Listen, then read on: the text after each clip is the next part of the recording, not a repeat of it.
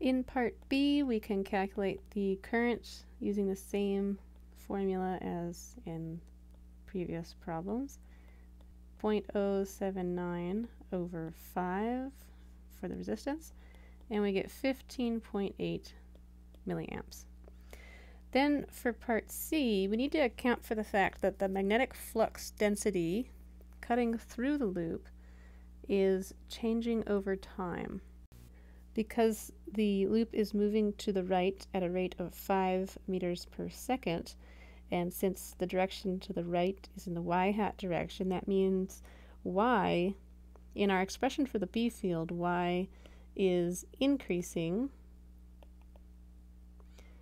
at a rate of 5 meters per second. So in our expression for the B field, wherever you see a y, we have to take into account that it's causing the B field to increase. So y will be y plus 5t, and that's because 5 meters per second, if you multiply it times t, times seconds, you'll end up with meters. So you get the total meters that it is increasing.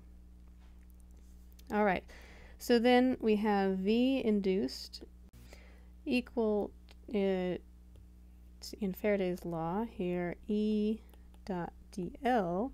So we can set V induced equal to what's on the right side, which is if we integrate over the surface of the loop, dB dt dot n hat ds.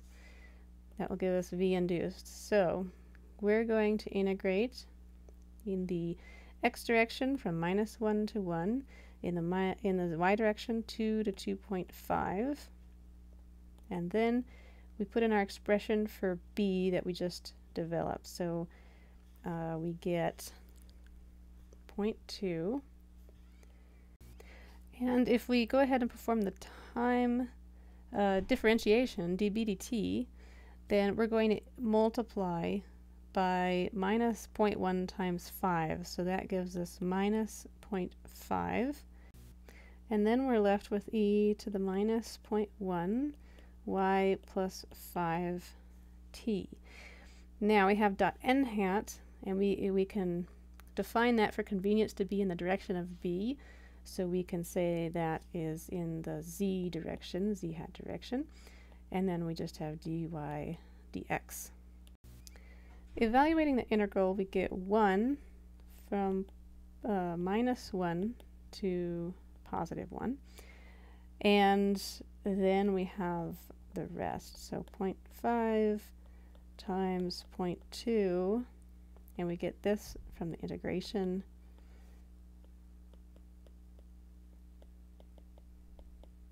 and this is evaluated from -2.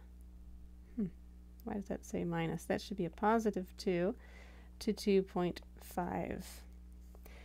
Now we can set t equal to 0, and if we evaluate, plug everything in, t equals 0, and evaluate this expression, we're going to get V induced is equal to 0.079 volts.